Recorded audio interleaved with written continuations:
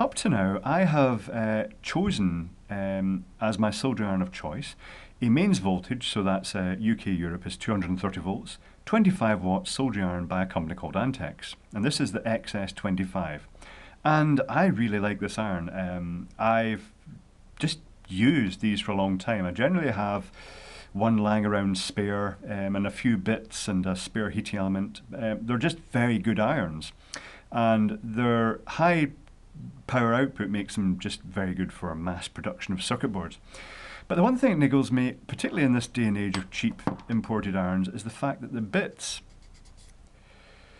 can sometimes burn out quite quickly, and they're expensive. They seem to vary between about £5 to any upper limit. You know, I've seen people selling these for £10, which I just think's ridiculous for a consumable soldering iron bit. And even Maplin, they don't sell you individual bits. I don't think they do. The only ones I've seen are packs of different types of bits, and the size I prefer, which is around about 3mm chisel tip, is always out of stock at Maplin. And besides, you have to pay £15 for 3 of them, and that's made me look at maybe trying out the cheap imported irons. Now, this one came with a soldering station. It's the low voltage iron with the thermal feedback, and it came with that Yihua soldering station that also has the hot air gun. The soldering station is quite interesting, mainly because it makes a really strong smell of hot transformer when it's in use, which isn't actually that great. But anyway, what really matters is that you can buy these irons, these generic irons, for just about £4, which is about $6 on eBay from China, complete with the element and the tip and everything. And they appear to be based on is it Hakko or something like that, an existing brand of professional soldering station, with the difference being that the Hakko has a 5-pin connector, a plug, and these ones have a 5 receptacle socket.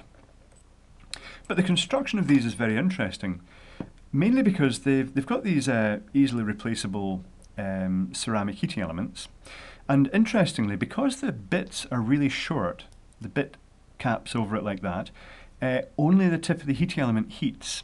It's rated 50 watts packed into this last 25mm, this last inch of the heating element, with a thermocouple for feedback. And I found that out because I thought it would be quite wasteful heating the whole element from the way it's constructed, so I put it in a low voltage supply and I pointed a thermal imaging camera at it, as one does, and you could clearly see it was just the tip that was heating up. So getting to the construction of this, it comes with spare bits.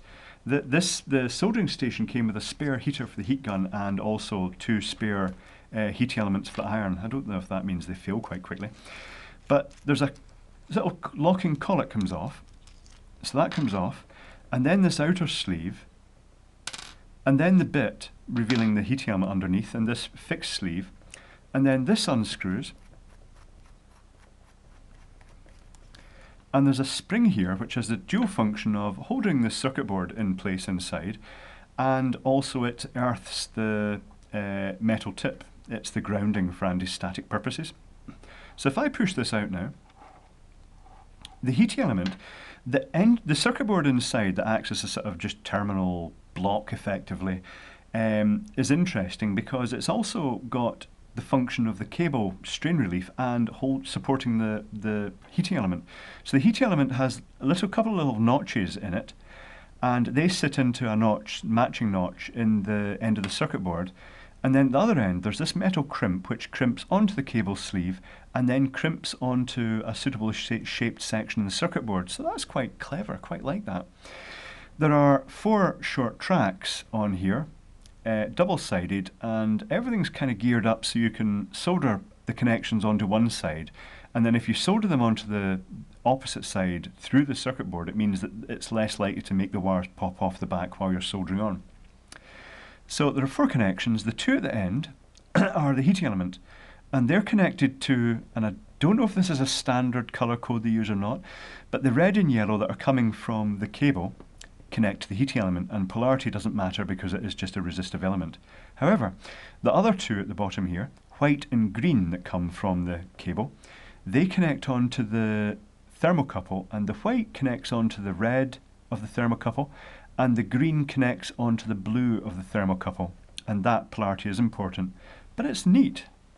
This slips into the housing like this, and there's a little slot to make it line up. I'm guessing that the reason these are so cheap is because Chinese factories use tons of them themselves. So the heating element sits in like that. This goes back on. Nice construction, I like this, it's very simple. You choose your bit, and these bits, you can buy a soldering iron bit, any type, because they do about 10 or so different shapes, including the 3mm chisel that I favour. And these are available for £1 each, including shipping from China. Or you can get packs of 10 for something like £5 with 10 different tips, which is ridiculous when you consider, you know, how much it costs for the traditional Antex style bits. So this goes on here. It's just loose fit, it's just radiant coupling, I'm guessing.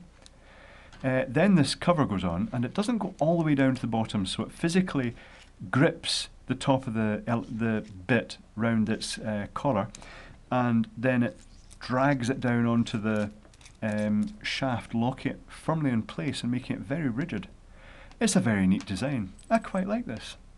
This one probably shouldn't be this colour. I was playing about the calibration and turned it in the wrong direction, and while I was distracted, the tip ended up glowing red hot, visibly glowing like a radiant ring, which was very impressive. It didn't seem to do it any harm though. But yeah, neat. Quite like these. I'm going to give it a go, but right at the moment, as I say, my main issue is the fact that the base unit actually makes a strong smell like hot transformer when it's on, which I'm not overly comfortable about at the moment. But yeah, I'll be giving this a test in due course. I've already ordered my favoured bit, because the two tips that came with it are sharp needle tips, which isn't really one that I'd normally feel comfortable using. I prefer the flat bit. But there you go, neat little irons.